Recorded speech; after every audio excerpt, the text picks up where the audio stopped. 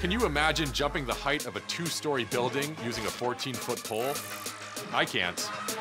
When I step out there to take a jump, the first thing that I do is just,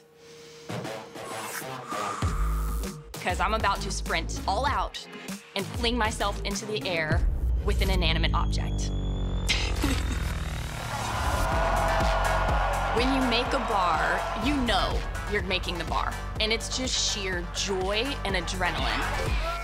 I mean, I'm getting, like, my hair's standing on end just thinking about it. This is The Science of Pole Vault with Sandi Morris.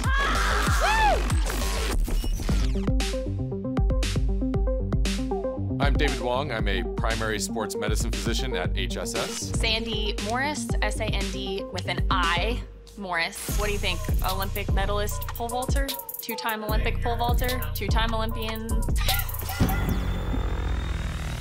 When I see Sandi Morris do the pole vault, I mean, I see a very complete athlete. A perfect combination of sprinter, a good jumper, and then she has to be a gymnast, and it's something that not a lot of people can do. I come from a sports family. My parents were track athletes, and track runs in my blood. So I tried just about every event in track and field, and pole vault is the one that just really stuck. Sticky.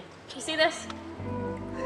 And then going on to become a 2-time Olympian, winning a medal at the Olympics, 2-time world champion, and American record holder. Never would have dreamed I'd make it this far, honestly. So you don't know how far you'll go until you try.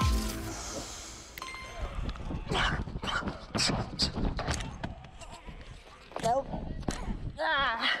Pole vault is figuring out how to take all of this energy, put it into the pole, and get as much of that energy back out the top of the pole as you possibly can.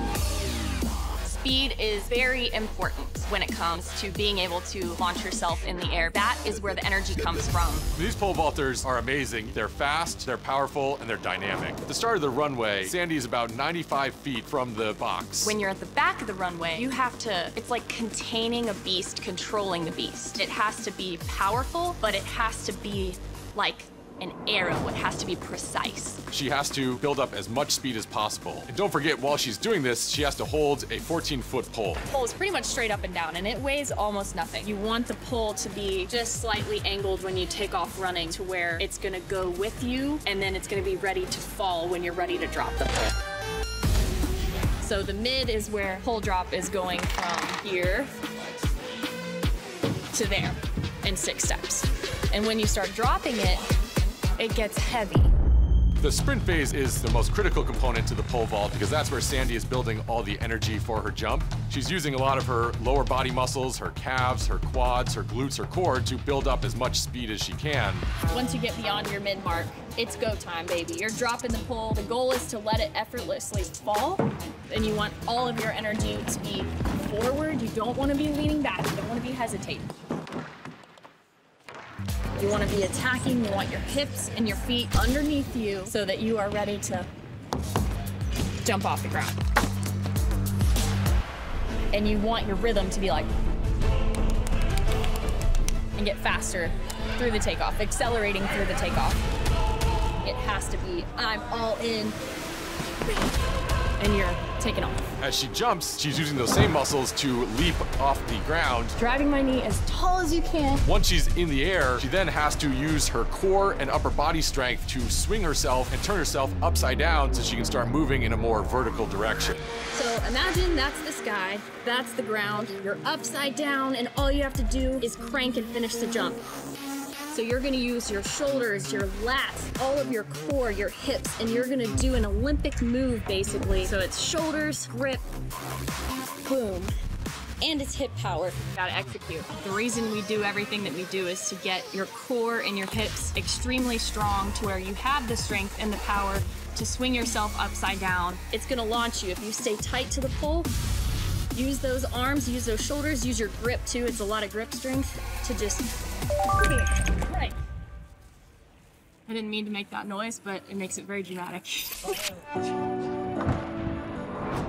Once you're down the runway, you've made the bar, that's when I can just go crazy, like, ah! Just like, let it all out.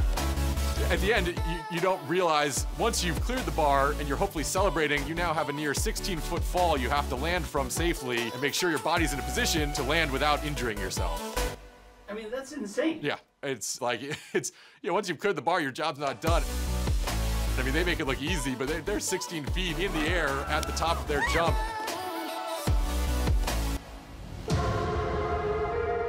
To be the world's greatest, you have to have relentless drive because this game is hard, and when you're at this level, you can be 2% off, and that is the difference between not making a final and winning a gold medal.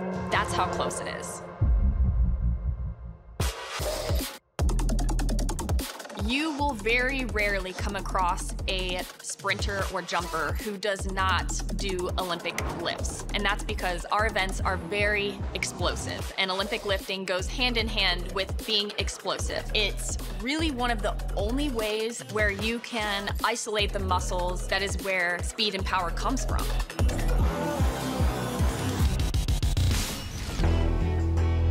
I have some big goals for this year. I'm not playing around. I've been through a lot the last few years. Rio 2016, I was young and green. I won a medal at the Olympics. We had to wait 5 years because of COVID. I went to Tokyo, and in Tokyo, unfortunately, I broke a pole and it strained my hip flexor, and it was really devastating to have to leave my second Olympics with an injury. But I'm not gonna lie to you, I've always been a good third attempter. This is my coach.